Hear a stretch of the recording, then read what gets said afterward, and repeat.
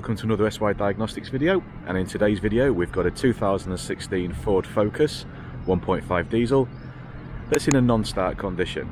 As you can see from the vehicle, it's in a bit of a sorry state. I think it's been stood quite a while. So without further ado, let's start looking.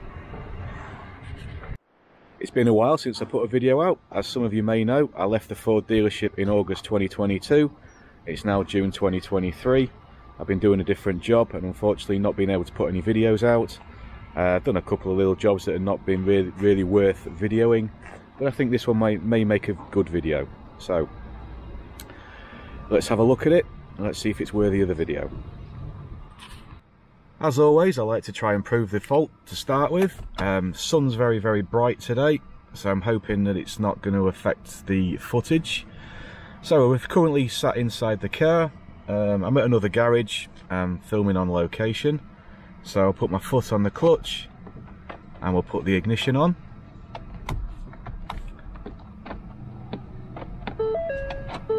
So we've got engine service now light come on. We do have an engine management light on. That's a good sign. We've also got the ABS light, traction control light is on. The steering lock has come off, also a good sign. So I've got my foot fully on the clutch and I'm pressing the start stop button and we've got absolutely nothing. Just press the steering wheel. So we've got immobiliser malfunction, service required. Steering assist malfunction, service required. Active city stop not available. Washer fluid level low. Bonnet open, that's obvious because it is. Driver's door open because it is. Okay, and also we've got no recordings there of the trip computer. They're all got dashes on them. Right, so let's see if we can plug the computer in, put FORScan on it, and let's see if we can get any direction.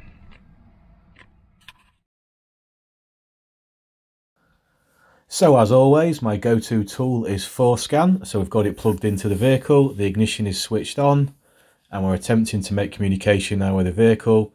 Straight away we can see that it won't recognise it, so it's trying to fetch up the older vehicles that I've used before. There's a sign there, unable to connect to the vehicle. So that is telling me straight away that we've got a communication issue and we need to look a little bit further into this problem. So we plug FORScan in and we've got no communication, which I did have a suspicion that would be the case. So now I'm under the engine bay. I've got the lid off the fuse box.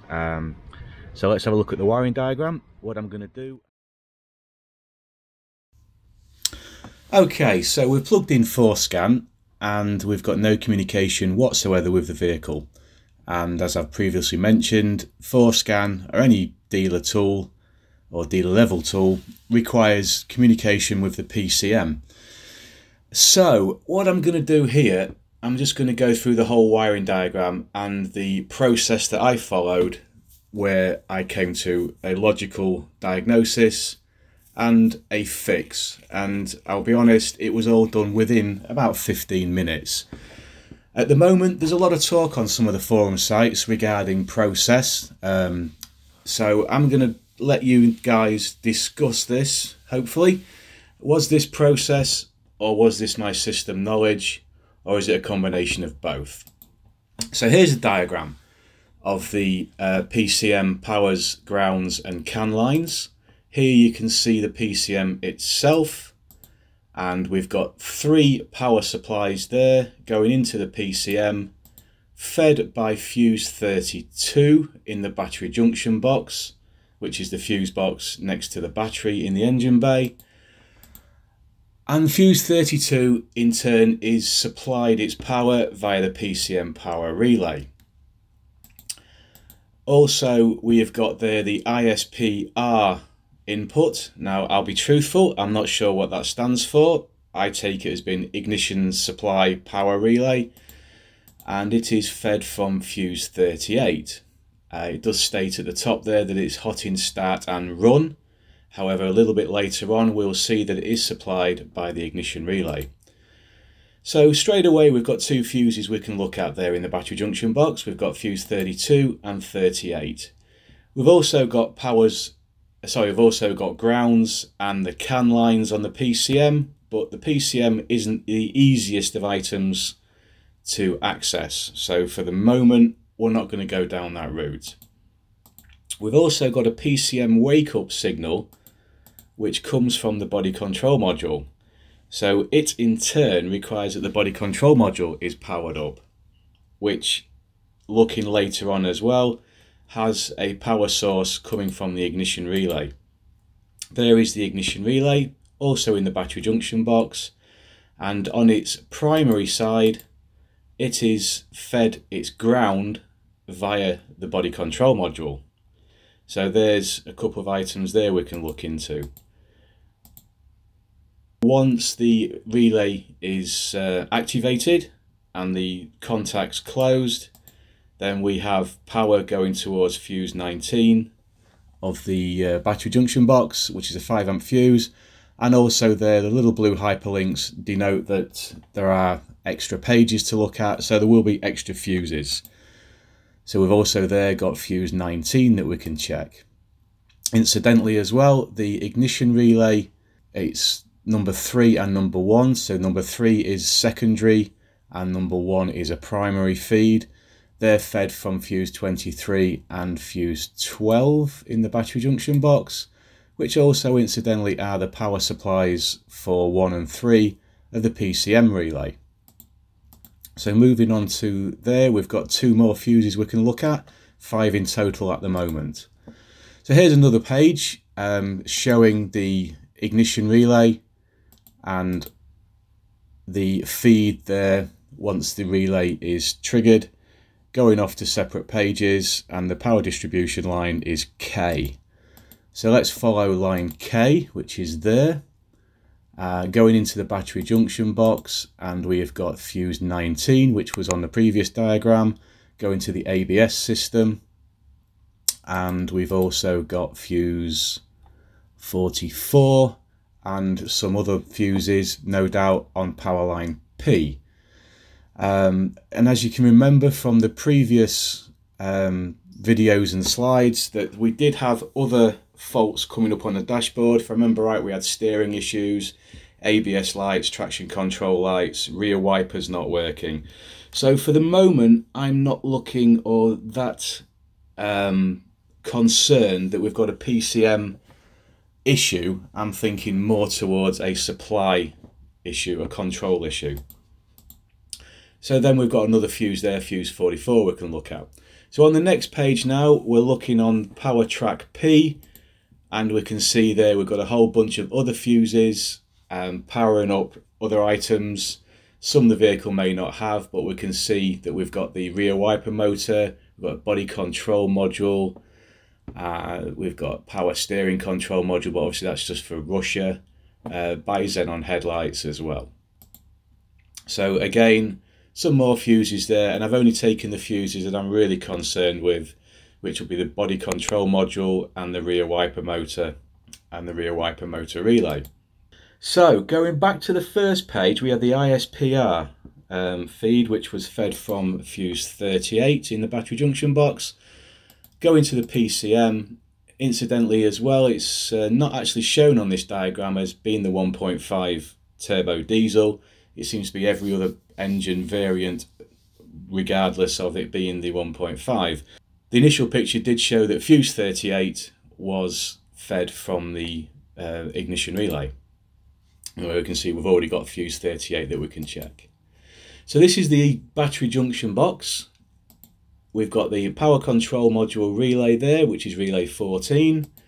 We've also got the ignition relay, relay 16. I think personally this is the route I am going to take. Okay, so we've got a row of fuses there, fuses 32 to 36. I'm going to concentrate on checking those, and also fuses 37 to 41. I'm going to concentrate on checking those as well as removing the ignition relay and checking the primary and secondary feeds. So let's go back to the video.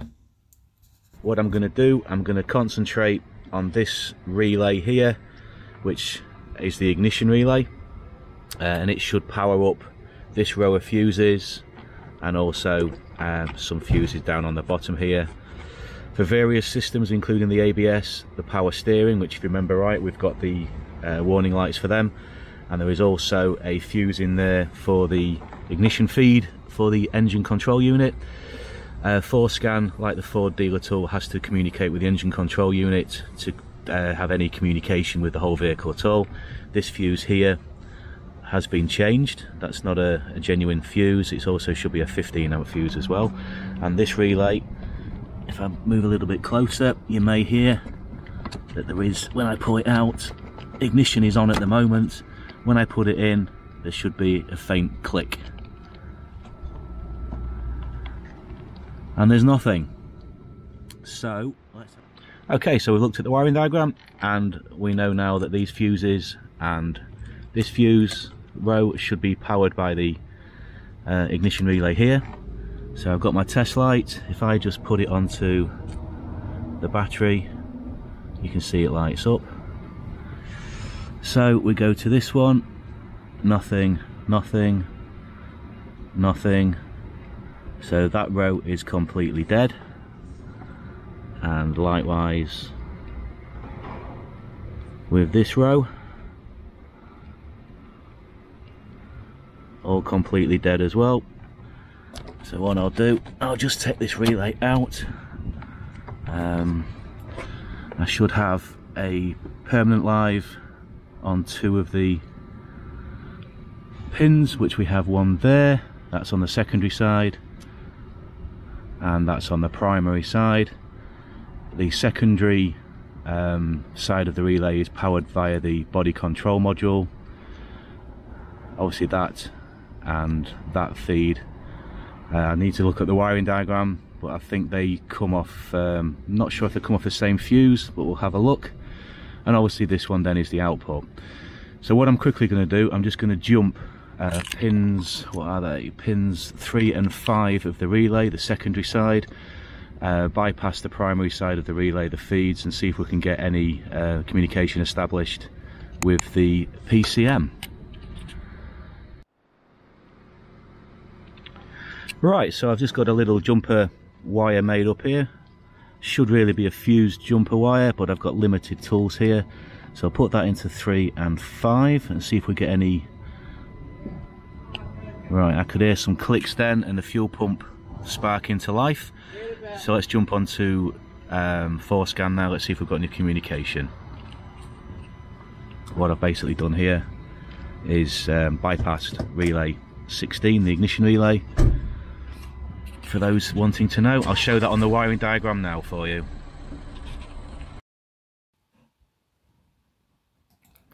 So here we can see the wiring diagram, and here is the ignition relay with pins 3 and 5, and all I've done is jumped pins 3 and 5 to create a bypass link. With relay 16 bypassed, we've fetched the ignition on. So straight away I plug in Forscan and we've got communication with the vehicle. I just select the manual gearbox, as that's what it is. And now it's going to go through a system test. Straight away we can see communication with the PCM and some fault codes in there, along with fault codes in other modules as well, which for the moment I'm not too concerned with. So let's let it finish its sweep. There you can see a lot of fault codes there in the BCM. And it's just continuing to the end. Faults there in the HVAC, in the front control interface module, the FCIM, also the IPC. Let's just save the profile. So let's go into the DTCs now. So in the engine we've got fuel rail system pressure too low. We've got brake booster pressure sensor circuit, and ECM, PCM power relay de-energized too early. That is a fault that I've induced by bypassing the relay.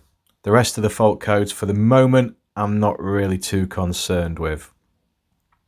So now we've come to the end of the fault codes there. So what I'm quickly going to do now is erase the fault codes. So we erase them there. Am I sure? Yes, I am. So I'm going to cycle the ignition off and then back on again.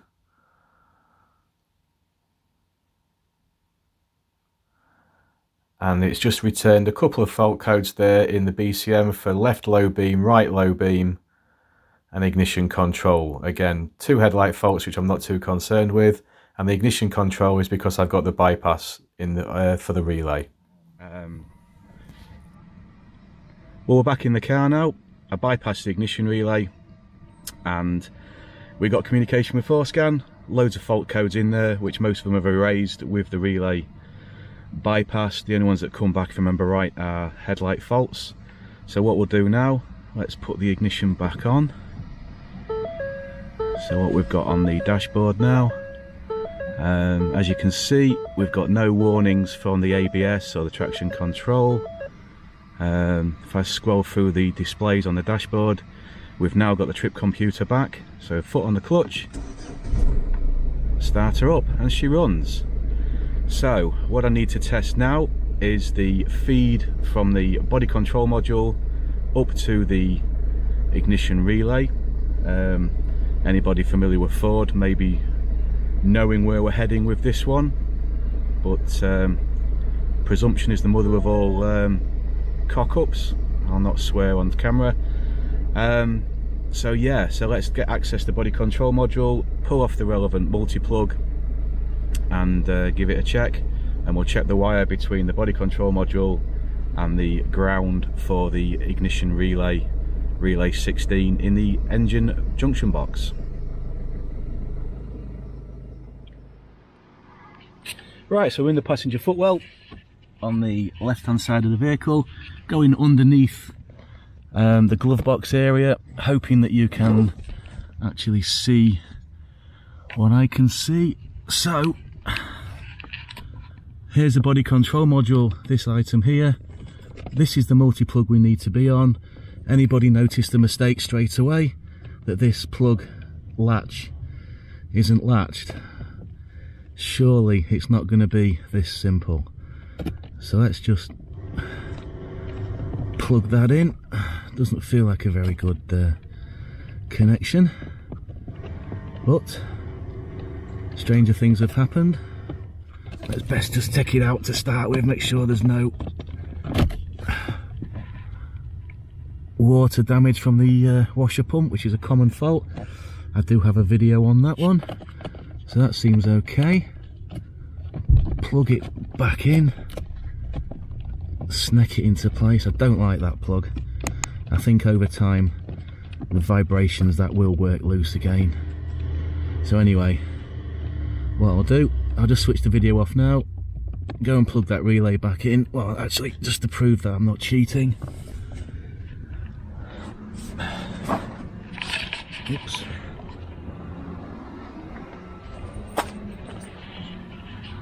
So here's the relay, we'll plug it back in. Sorry for the background noise there. Just move my phone and the car keys. Okay, so ignition's on, lights have gone out, and it starts off the button. Well, wasn't that a simple fix? But I think what we need to do is address that multi-plug, because it will come loose.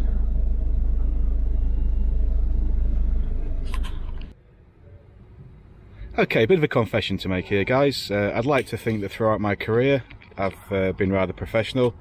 I always like to do the right repair. I don't like doing any podges, but it's a needs must situation with this. And the little, I'll show you on a different multi-plug because this one's also broken, little barb that pops out that keeps the latch in position.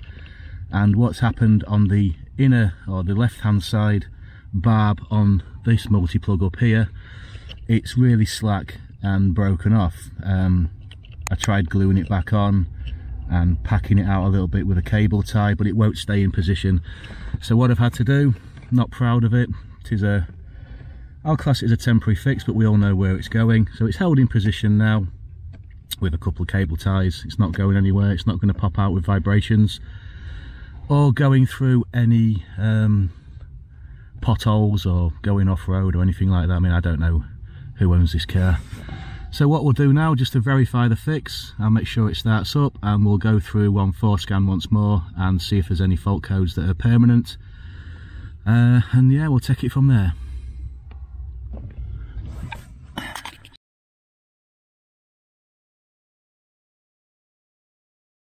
So we're back onto ForScan once more.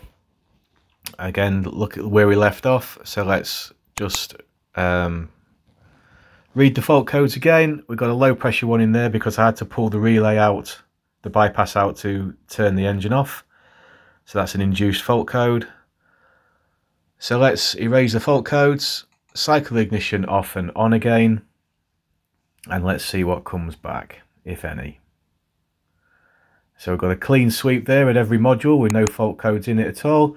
So what I'm just going to do now, I'm just going to go onto some live data. I'm going to put up the engine speed, revolutions per minute, just to prove that the engine is running.